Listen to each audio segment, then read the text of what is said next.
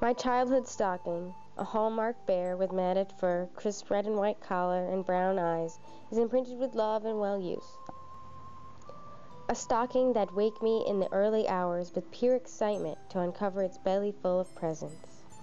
A treasured Christmas keepsake that opens a window into my past, the Christmas season of 1994.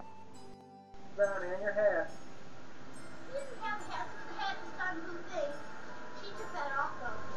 The first snowfall and time to play outside begins this journey.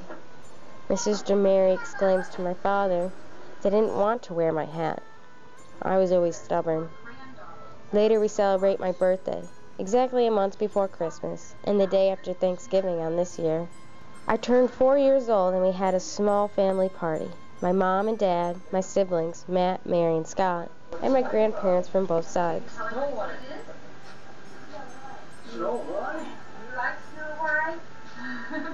At this point, I was really into the My Littlest Pet Shops and the Polly Pockets. I also loved the color pink.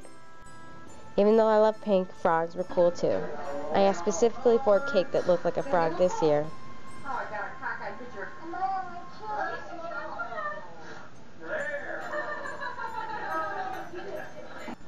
Now that my birthday has passed, it's time to find the family Christmas tree.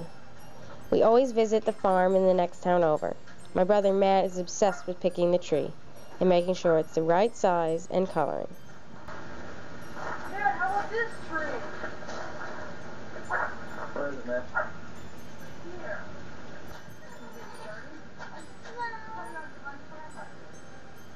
Throw it down.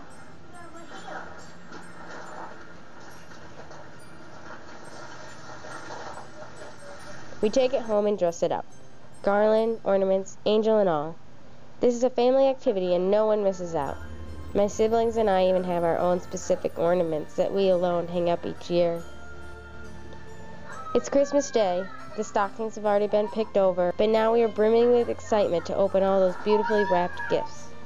To make Christmas last and be enjoyable, we take turns. This year, Scott went first, then me, then Matt, and then Mary. We were really good at waiting.